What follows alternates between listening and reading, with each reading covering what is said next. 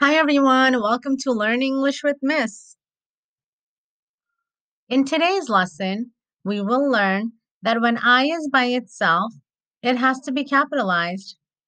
For example, I. Now let's look at some more examples.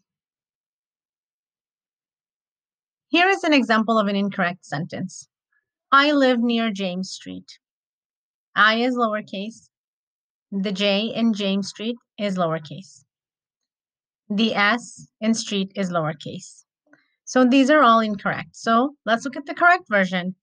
I live near James Street. Here's another incorrect example. I can't wait to go to school. It's missing the punctuation mark at the end of the sentence.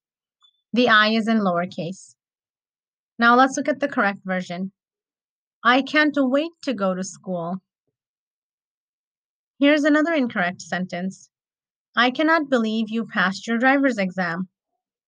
The I is in lowercase. There is no punctuation mark at the end of the sentence. So this sentence is incorrect. Now let's look at the correct version. I cannot believe you passed your driver's exam.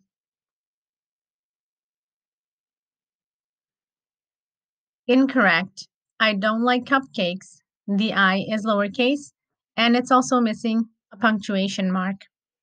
Correct. I don't like cupcakes. The I is capitalized, and now we have a period at the end of the sentence. Incorrect. I like to play at the park. Correct. I like to play at the park. Now this sentence is correct because the I is capitalized and there is a punctuation mark at the end of the sentence. Here's another incorrect example. I'm enjoying munching on some snacks.